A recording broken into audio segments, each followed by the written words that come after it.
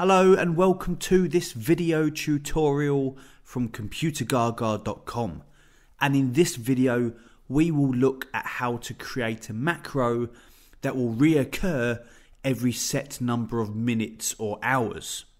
So that you could have a macro operation such as sending an email or saving a version of a file reoccur every 4 hours, for example. So there are multiple reasons why you might find a use for this type of macro. For this example here, I'm going to get a message box appear on screen, something that we can visually see is reoccurring.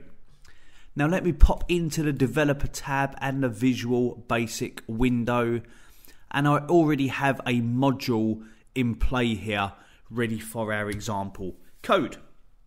So let me start a macro, and what I want is I want a message box that's going to tell me to take a break because I work far too hard, apparently.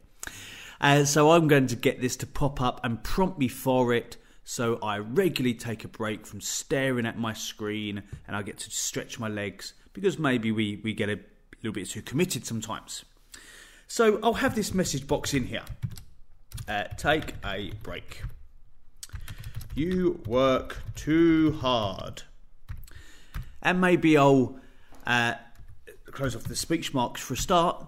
Pop in a little icon. Where's the information one? There it is. So I've got myself a message box. But now the important thing, to get this to reoccur. So I want to start here by creating a variable. Now the reason for this variable will become apparent as this video progresses. We don't necessarily need it for the operation of this reoccurring macro, but there is an important reason to come. I'm going to call it run timer, and I'm going to give it the data type of a date.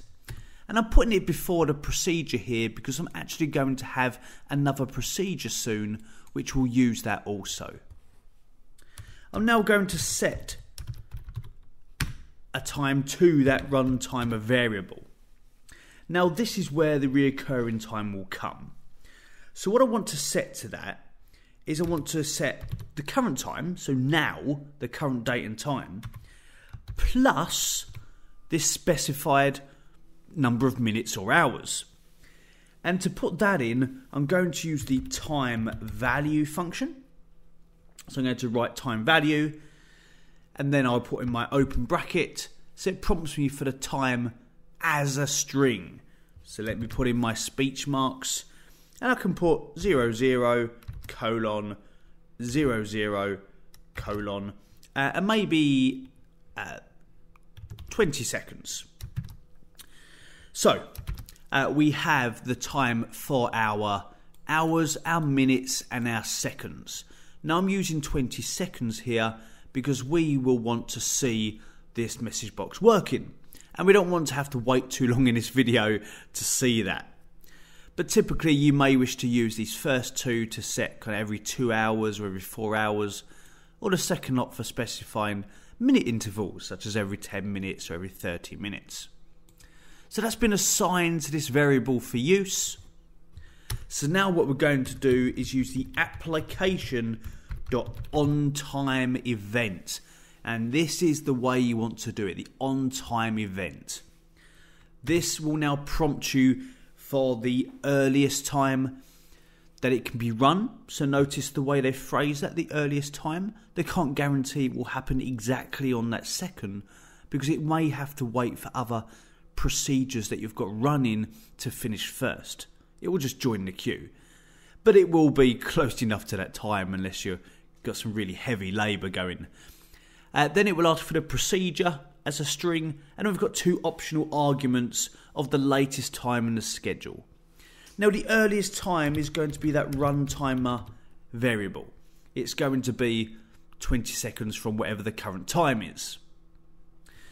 We're then going to put in a comma, so it prompts us for the procedure to run, and I'm going to run the procedure called take a break, which is this procedure.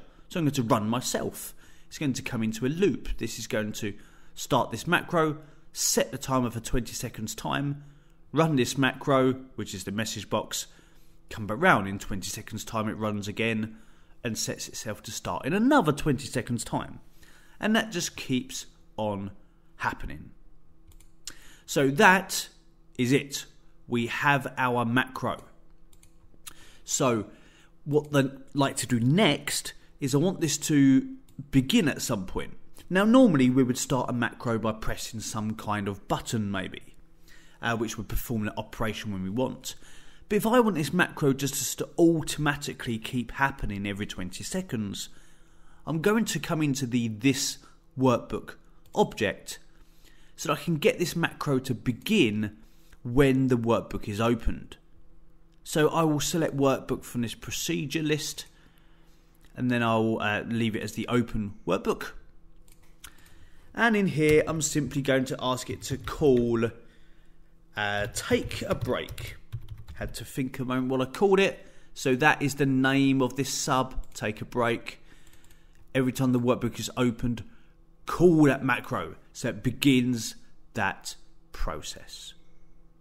So if I was to save this macro, and if I close this workbook down, and then I can restart my Excel, because I've just closed that, and I'll reopen my recurring macro workbook. And here it prompts me to take a break. I haven't done that yet, let's ignore that for the moment. This is just an example, and hopefully if we can just wait a few more seconds, we will be prompted again to take a break, which will be very nice. Here it is. Didn't have to wait too long. And I can OK again, and that's starting a procedure again. So maybe what we've decided is that it might be nice to have a way of stopping that macro at some point. So sometimes while you're working, you might not want that operation, whatever it is that you've set your macro to do, here it's this message box, to stop occurring. Now for this example, I'm just going to draw a little button on my sheet, but we can start these macros, or in this case a macro to stop a macro, but we can get these to work in any way that we wish to be the case. So I'll just say stop the break message. So I could get it to run when the workbook is closed, or any other occurrence. I'm just going to have a button on my sheet for now. Where's my alignment buttons? Let's make that look lovely. And I'll come into the code. And I'm going to set up another sub here, which I'll call stop the messages.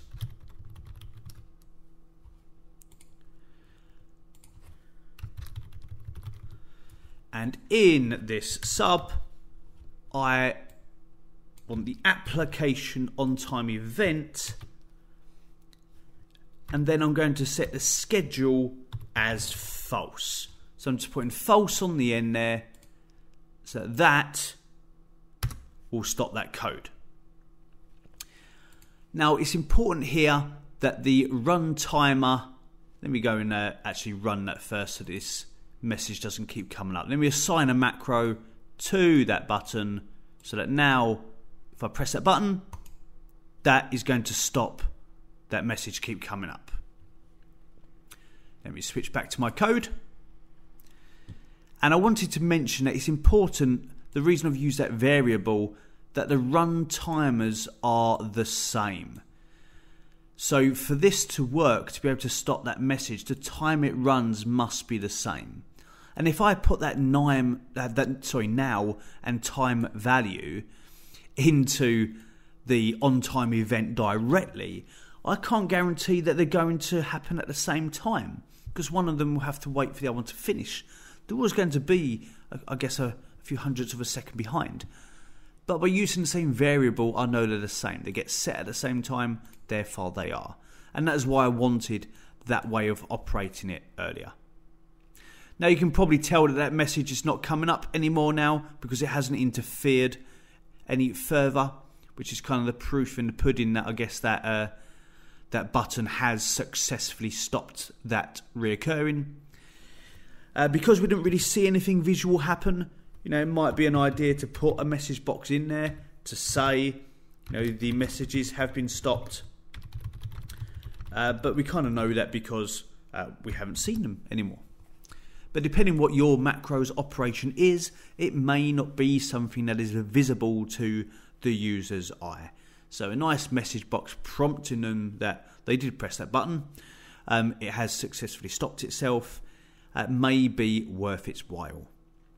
So in this video, we had a message box reoccurring, just telling us to take a break, which is important in our working lives, but not so important as, I guess, a macro example. There are far more beneficial and more profound ways of using such a technique. But being able to run our macro every X number of minutes or hours is quite a common question by Excel users.